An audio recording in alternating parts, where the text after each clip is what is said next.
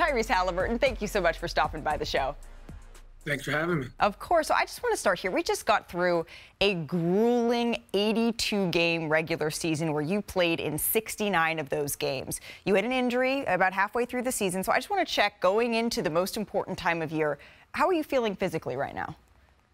My body feels good. Over the last few weeks, I've kind of felt like my body's kind of hit that second stride. It's funny because usually that kind of comes in the middle of the year, but I obviously dealt with injuries and trying to get back after All-Star break and trying to get my body right. So honestly, I feel really good. Kind of, the best I've felt since, early in the year. You're going into a series against the Milwaukee Bucks, and you told our very own Adrian Wojnarowski at the in-season tournament, or rather in Las Vegas when you were on his podcast earlier this season, you said that it's not quite a rivalry yet because you haven't played each other in the postseason. And now you're matching up in the first round of the playoffs. So once we get through this, can we start calling it that? Do you want to reevaluate that now? I guess that's for the media to decide. I think these will be really highly competitive games, and obviously there's been a lot of, highly competitive games, this season. So just looking forward to competing against, a championship level team, a team that's done it before, and a great coaching staff. So just looking forward to competing against them. One thing that's really interesting, I think, Tyrese, about this series, now knowing that Giannis Antetokounmpo is struggling with an injury of his own, not exactly knowing when he's going to be back yet, it could be easy to fall into the trap of looking ahead. How are you ensuring that that doesn't happen and that you stay focused here? I think we just have been stressing, just taking this one day at a time, really. Just understanding, I've never been in the playoffs. A lot of dudes on our team have never been in the playoffs. We're a really young group. Obviously, Pascal's won a championship. Yeah. Miles has played in games. We got a lot of guys who just have never been there. So I think we're just trying to live in the moment, be in the moment, and understand this is like a day at a time. I think sometimes, though, it can be daunting coming in against a championship battle-tested team in the first round. How much confidence do you have that you have what it takes to beat this group? Yeah, I think, we're coming in a fully confident group. We really feel like we could play with anybody in the NBA. We felt that way all year. We've proven that all year. So, that's not going to change just because we're in the playoffs. For me, Wisconsin's home, so I'm going to feel comfortable being back home. And I think that's just exciting for everybody to compete against a team who, we've had some really competitive games with this year. So I think that's exciting for our group. I wanted to ask you, you played in 69 games this season, but you told my colleague JJ Redick that you felt like you pushed yourself a little bit to get back to meet the 65-game minimum so that you would be eligible for All-NBA.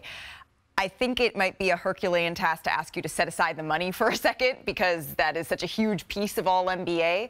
But what would it mean to you after the season that you've had to have it solidified as being voted as one of the best 15 players in the NBA, bar none?